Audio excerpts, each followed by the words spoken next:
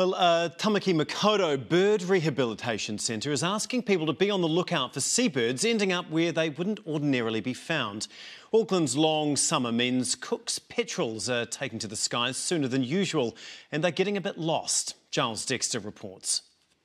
These little battlers are receiving some much-needed R&R. Their long journey has taken an unexpected detour. It could be days to even a couple of weeks, depending on what's going on.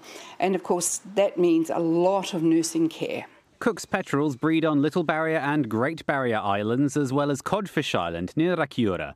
Once they take flight, they'll stay out at sea, covering tens of thousands of kilometres before returning to nest. But sometimes they tend to take a little diversion into people's backyards and the streets. Auckland is right in the middle of the migratory route out to the Tasman, so the bright lights of the city are just super disorientating. Once on the ground, it's hard to take off again. They're not meant to be on something flat. You know, if you think of it, they're always in something buoyant, from the air to on the water surface once they've fledged. And so, yes, they look pretty darned awkward, don't they? Awkward, but with plenty of attitude. They don't look spunky, but they actually are. And I love watching them. You know, they just give you such a thrill to watch them eyeing each other up and then going over and go boing, boing, boing. Cook's petrels are no strangers to bird care Aotearoa. Last April, 148 passed through its doors in 3 weeks.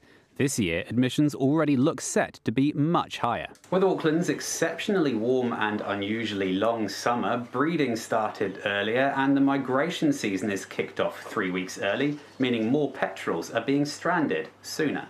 Oh, look what I found. Like this intrepid explorer, which Phil Tuttle found in his Titirangi garden. Didn't recognise it immediately. It's not the kind of bird that you'd normally see in the yard. The centre looks after all manner of feathered friends like ducks, kingfishers and this incredibly photogenic gannet.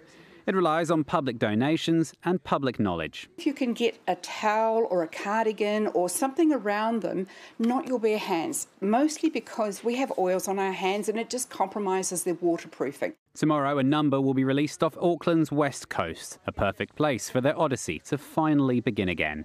Giles Dexter, Newshub.